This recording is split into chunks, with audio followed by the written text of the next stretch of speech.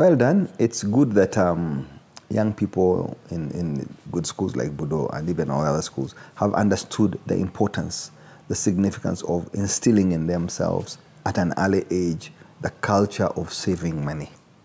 Saving is an important aspect of success in the future, because you cannot invest if you have not saved.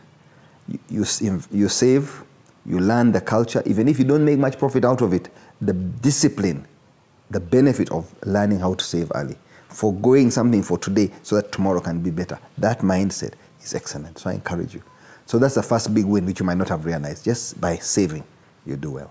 Now, to be at your stage when you are studying, you've got too much risk to reward.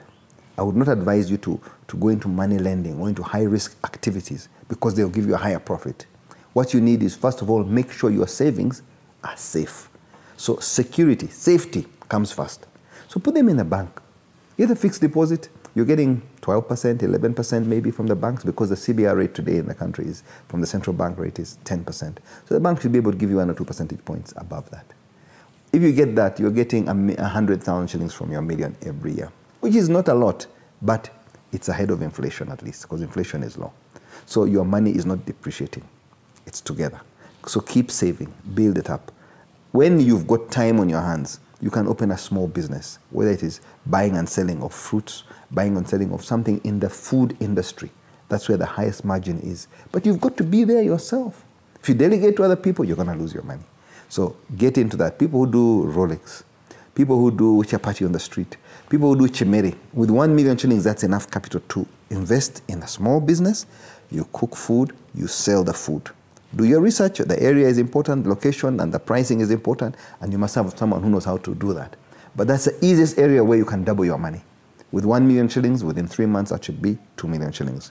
With another 3 months, that should be 4 million shillings. You can keep doubling your money in the food business at the lower end quite easily. You reach a level where you've got too much capital and you can't keep doing that, then maybe you look at buying produce, because it's a very easy win in this country, because everybody harvests at the same time. When maize is harvested, you've been hearing people complaining, the price dropped to almost 100 shillings a kilo. So you buy. Maize worth 1 million shillings is enough to store. Your storage space costs are not going to be that high because you haven't got that much capital. And then you hold.